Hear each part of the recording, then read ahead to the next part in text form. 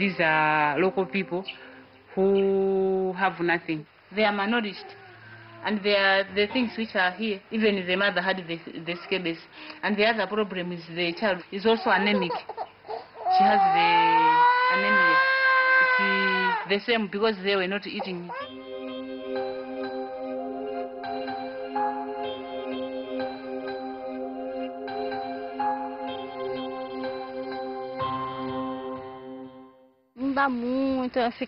It gets a little difficult, a little tight, but we can live our lives. Sometimes we have lunch, sometimes not. Sometimes we get enough to sell so we can buy other food, like rice and beans.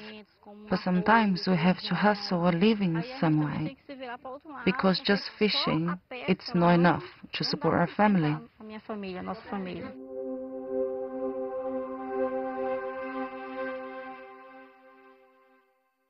You can often see when kids are malnourished when they come to school to sleep. They are sleepy all day and have a pale color on their faces. They are going through a difficult economic situation and not eating well.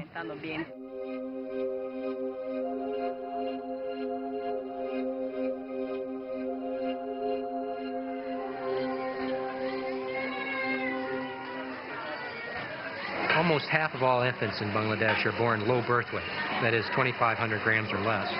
And those infants right off from birth start disadvantaged. Those low birth weight infants have more death due to diarrheal disease. They have poor development cognitively, so they don't do as well in school. Having half a population starting off disadvantaged like that has enormous consequences for the country's economic development.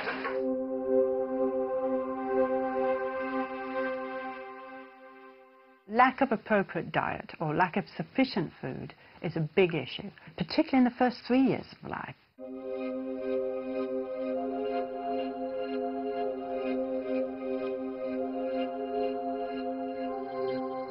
There's quite a lot of evidence now that a child that is malnourished in the first 3 years of life will not reach their potential for that reason alone. The more what we call risk factors in the environment, the worse the child's development. It's additive.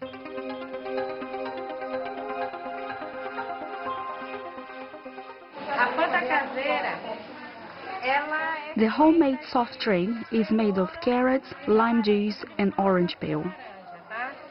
They are making food with vitamins to prevent diseases such as respiratory diseases. At the same time, they are providing vitamins with products from their own land, made with carrots, lime, orange peel, soya protein and so on. They will make the best out of their own resources.